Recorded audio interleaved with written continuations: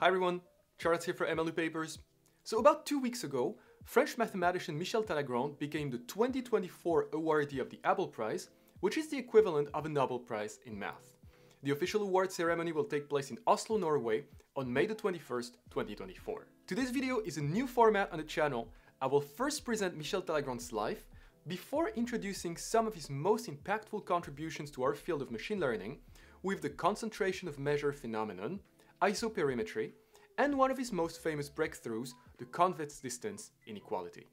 So if you're a professional in machine learning, this inequality should definitely be in your toolbox. And if you intend to become a professional, the latest machine learning news is typical interview question, so it's better if you've heard of it. And if you're a machine learning enthusiast, this video is a great opportunity for you to have a grasp of world-class research. Finally, if you're interested in machine learning, don't forget to check out the other videos of this channel, from career-related advice and tips to approachable 10-minute summaries of recent research papers. There is definitely something for you. Michel Talagrand, a unique mathematician who changed the shape of machine learning, it is right now on MLU Papers.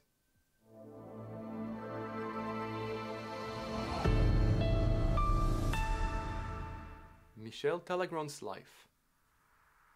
Michel Talagrand was born in 1952 in a middle-class family in France.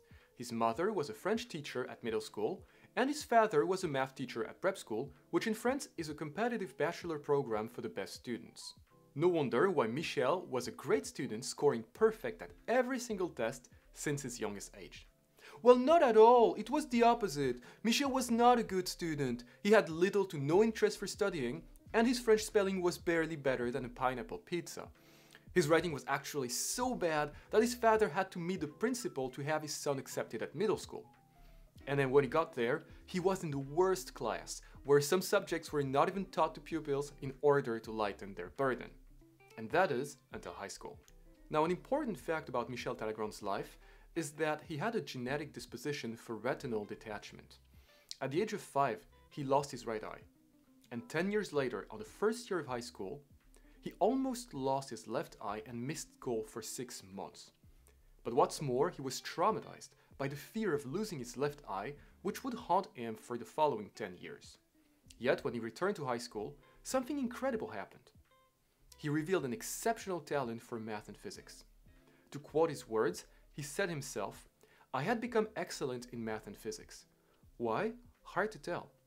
Maybe a survival reaction after a horrible psychological shock." Due to his health issues, he didn't go to prep school, but instead, he attended a more standard university curriculum. After a master in math, he was accepted to the French CNRS, the National Center for Scientific Research, where he would work until he retired.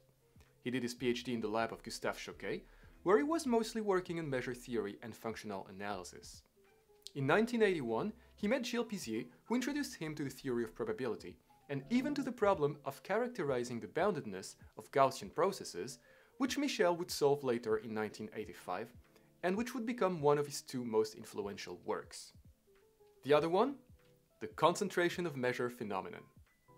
While attending various conferences and seminars, Michel met Vitaly Milman, who was already working on the topic and was presenting it enthusiastically. That inspired him to derive his own concentration inequalities, including the celebrated convex distance inequality, which we will see later in this video. Importantly, it is one of Michel's most influential results, and it owed him the Nobel Prize in 2019.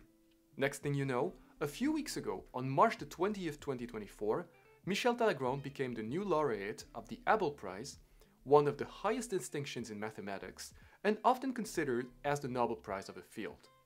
So I skipped a lot of parts in Michel Talagrand's life, but overall, he did not have the ideal start from nowadays standards, with serious health issues, low grades, and changing his research field from analysis to probability. And yet, he became the behemoth that he is in the world of mathematics, with recognition that extends even to the furthest areas of machine learning. So no matter your current situation, your work experience, or your university major, if you want to work in machine learning, don't give up, because you may be the next Michel Talagrand. And if some idiot tells you that you cannot do it, remember that it happened to Michel Talagrand as well. Alright, now that we have seen a brief overview of Michel Talagrand's life, let us see his most influential contribution to machine learning, the concentration of measure phenomenon. But before we move on to the technical part of the video, if you enjoy it, don't forget to give it a thumbs up, subscribe, and hit the bell icon to keep up with the machine learning community. That really helps the channel. Thank you. The concentration of measure phenomenon. Let us illustrate this on an example. This is Joe. Joe likes to go to the casino and spend his money at the roulette. Joe thinks that if he puts his money on a single number, his chances to win are very low, which is true. So every time he plays, he lays his $1 bet somewhere in the left column. Either the numbers from 1 to 18, or the even numbers, or the red numbers, and so on. You got the idea. If the landing number is among the numbers chosen by Joe, Joe will make $1. But if it isn't, Joe will lose $1. Importantly, if the landing number is 0 or 00, Joe loses $1 no matter what. And therefore, at every round, Joe is expected to lose money, approximately 5 cents. Now what happens if Joe plays only once? Chances are, Joe will lose $1. But with a bit more luck than what it takes to have a bad paper accepted at a machine learning conference, he may also win $1. So we cannot really tell what happens if Joe plays only once.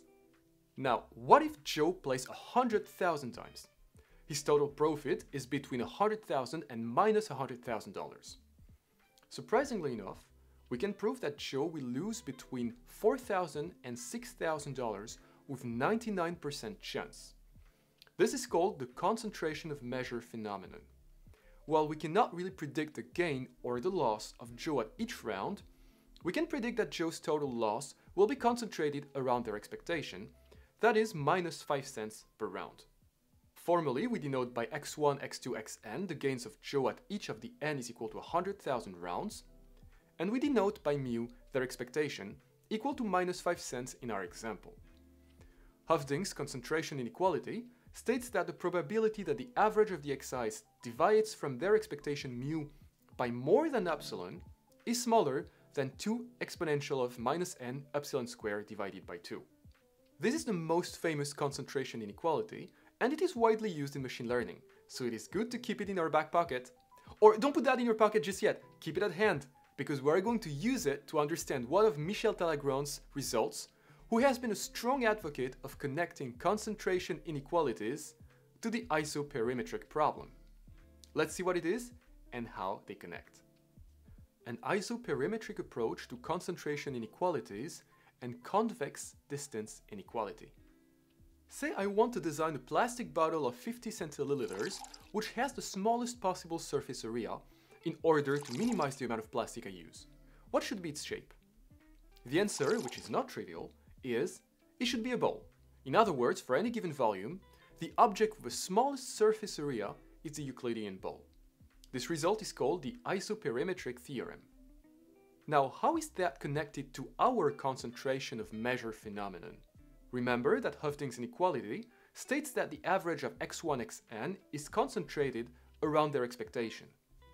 More generally, denoting by x the big vector x1, xn, a concentration inequality aims at showing that x is concentrated, or in other words, not too far, from some set A.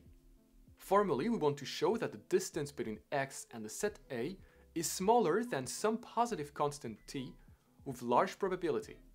Visually, if we expand the blue set A into the green set of the points which are at a distance smaller than t, a concentration inequality provides a bound on the probability that x is in the blue-green set AT contained in the red box. Now, if the xi are independent uniform random variables on 0, 1, the probability that x is in AT is simply the volume of AT. And if you think of A as water and as AT as a bottle of water, then it is bigger than the round bottle of water BT by the isoperimetry theorem. Then this shows that the probability that x is in AT is larger than the probability that x is in BT. Next, remember that AT is the set of points whose distance to A is smaller than t, and same for BT, and we obtain something which looks like a concentration inequality. So mathematicians have worked for centuries on the isoperimetric problem, and there exist results for non-uniform random variables and various distances. One of the most famous and useful of them is given by Michel Talagrand for the convex distance dt, and is called the convex distance inequality. So I will not get into the details of a convex distance, whose expression may make us want to keep it at a distance away from us, But let's just see a quick application of this result. Given a function f, the median m of f of x satisfies that the probability of f of x smaller than m is at least 1/2. So if we choose A as the set of x such that f of x is smaller than m, then the probability that x is in A is at least 1/2. And under some convexity and smoothness assumptions on f, we obtain another concentration inequality, which is also one of Talagrand's results. Alright everyone, that's it for today's video. If you enjoyed it, please give it a thumbs up, subscribe and hit the bell icon to get notified of the next video. I would really appreciate your support. Finally, let me mention that the results of the convex distance inequality that I presented today are mostly extracted from the fantastic book Concentration Inequalities, a non-asymptotic theory of independence, written by Stéphane Boucheron, Gabor Lugosi and Pascal Messard. The reference will be given in the description box down below. Thank you again so much for watching. I wish you a wonderful week and I'll see you in the next video. Cheers.